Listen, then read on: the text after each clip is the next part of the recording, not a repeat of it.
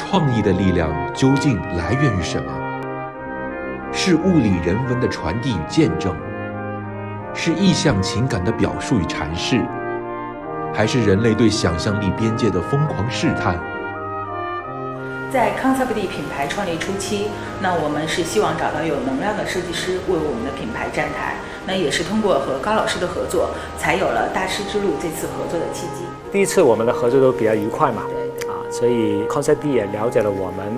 除了公司以外，它还有一个 O.O.O 的 Space 的这样的一个平台。我们的初心呢，也是希望它能有一个对外更多的去分享把身边的这些可能成长起来也是往大师之路的这样的一批有创意才能的、有能量的这样的一些设计人可以跟大家去分享。通过更好的一些创意的理想。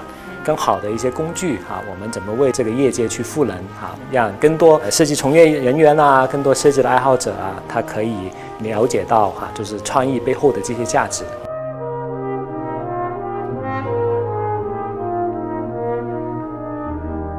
常常看到年轻人，如果做事没有灵感的时候，就翻书了，就翻什么书呢？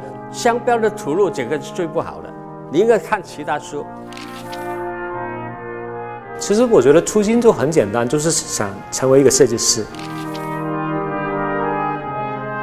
人在很年轻的时候不太知道，就是自己最适合做什么，或者最喜欢做什么。有些事其实可以去尝试做更喜欢的事情。在这个大创意时代，其实我觉得很多设计师或者创意人面临的挑战是如何跨界，突破自己的专业。未来设计或者说创意这个产业的边界会越来越模糊，横向、纵向的发展都会越来越紧密。先气实而后文艺，就是你一定要有这样子的一个胸怀跟视野，不断的去提升自己，然后你才能在文艺上面、在创作上面有更多的建树和发展。未来。那么其实我们以前看一本好的书都很难看得到，比如设计元件，但我们现在设计的知识已经早就过量了，甚至供过于求了。所有好的东西都能渗透在我们生活中。怎么可以利用科技利用新的创意把更多的有想象力的东西把它糅合在一起，当下的这样的一个社会里面创造更大的一些价值。这个时代，他说创意人已死，我们不是已死，我们要对抗生活的碎片化。你如何用自己的作品能够精彩去对抗他们？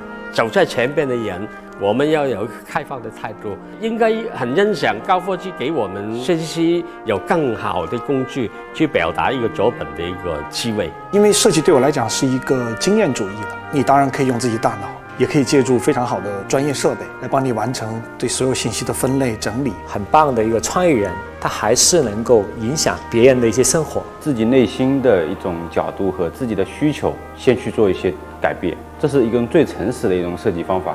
跟你做的事儿共情，然后跟你的所有的合作的伙伴共情，跟这个世界共情，我觉得你会有源源不断的灵感。我希望设计教育有一些能够启发学生，不但给他答案，自己去找答案。我有很多不同的主意，完全比较然后产生最好的东西。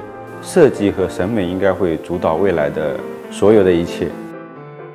技术能够释放人类的潜能，百亿创为先。ConceptD 专为创作者而生。